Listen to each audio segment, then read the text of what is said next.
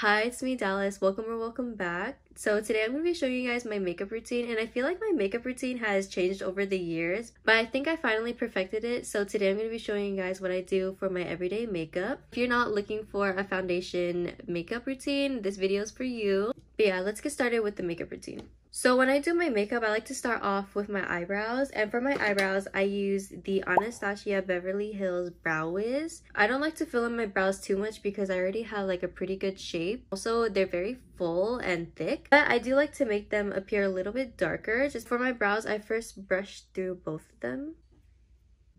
For my brows, I outline the bottom from the inner part of my brow to the tail.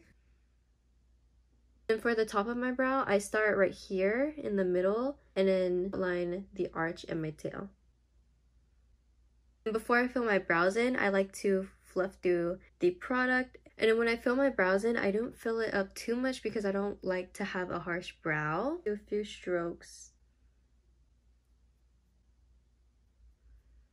And once I'm done with my brows, I like to shape them, and I shape them with the Maybelline Fit Me concealer, and then I use the Isaac Mizrahi New York brush. I got this brush from a little kit from TJ Maxx, and I'm not sure if they sell it anymore. Just grab the product from like tail. And when I clean up my brows, I only clean up on the bottom of my brows and not the top, because whenever I do it on the top, I feel like it's like very light from the rest of my face.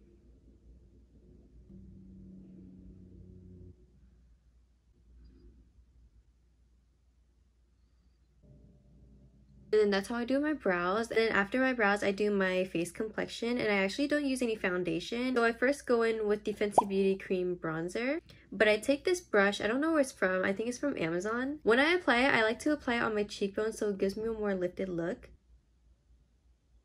One thing that I feel like makes my makeup look super good is patting instead of rubbing it on. When I do bronzer, I also apply it to my forehead. I go up, like into my hairline, so it kind of blends better. And then afterwards, I go in with a cream blush. I don't like to use blush, but when I do, I like to use the Fenty Beauty Cream Bronzer. The same with my bronzer, but I like to apply it on my high points so that it gives me a more lifted look.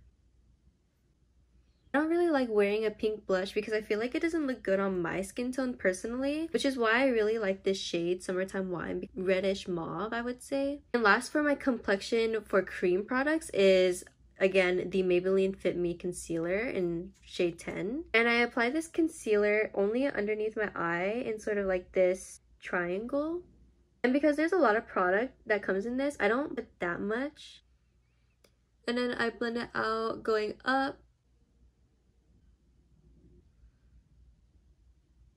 And with this Maybelline concealer, I have like very mixed opinions about it. I originally did not like it a lot, but now as I use it more, I feel like it's growing on me. But the one thing I notice is that when I use a lot of product, it gets very cakey. But the nice thing about that is that it does have some nice coverage, so I don't need to use a lot in general to get good coverage with this concealer. That's it for cream products. And also, I forgot to prime my face before I started this, but I like to use the e.l.f. Matte Putty Primer.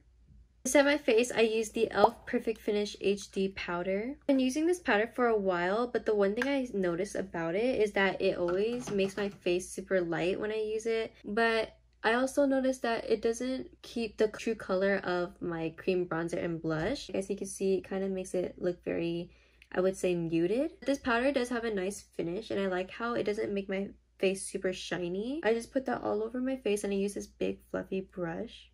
It makes my face super matte, which is like the kind of makeup I like to go for. I don't think that glowy makeup looks that good on me just because my face is already super oily as the day goes on. Since that powder does make my cream bronzer and my cream blush look a little muted, like you can't really see the true color that it was before I set it. I also like to use a powdered bronzer and a powdered blush. The two powdered bronzers I like to use is either the Girls Getaway Trio from The Balm, or I use the Fenty Beauty bronzer in Caramel Cutie. I typically pick up the Balm Desert bronzer more often. For powder bronzer, instead of patting it on my face, I like to swipe it because I feel like I get more product out of it like that. But I don't do it that much. I just do it just a little bit. And then like earlier, I also apply it to my forehead, but I like to pat it on my forehead more. If I do notice my bronzer looking a little harsh, I do go in with the brush that I use for my setting powder, and I literally just like blend it out. I don't know if this is like the correct way to wear bronzer, but this is how I do it to make it not look super dark and harsh. That's what it looks like. I really like this bronzer, probably one of my favorites. Under eyes, I like to use the Laura Mercier translucent powder. I actually do this before my bronzer, but I forgot to apply it, so I'm just gonna do it right now. What I like to do is I like to tap it into the product. I just press it underneath my eyes, and I bring it up my cheeks like this. My phone keeps stopping my recording. I feel like this powder makes my under eyes look super bright. Like I was saying, the Laura Mercier translucent powder makes my under eyes super bright and smooth, which is why I like to use this specifically for underneath my eyes. Then after I do that, I just wipe the excess from underneath my eyes off with and that just makes my makeup look extra smooth and extra bright underneath my eyes. Okay, so I had to upload my footage to my laptop, which is why like I did some stuff off camera. But the only thing I did off camera was my lips. I'll show you guys the products that I used for this lip look. For the lip liner, I used the NYX lip pencil in Espresso, and I dabbed on the MAC satin lipstick in shade Mocha. For the gloss, I just dabbed on the NYX butter gloss in Madeline. I wouldn't say that this is my everyday lip look because the one thing in my makeup routine that tends to change is my lip products. I do tend to gravitate towards the Espresso lip liner shade and Madeline. So I hope you guys enjoyed this makeup routine. I've been thinking about doing some more makeup content, so we'll see if that happens in the future. If you guys like this video, please like and subscribe. I post every Tuesdays and Fridays, and I'll see you guys in the next video. Bye!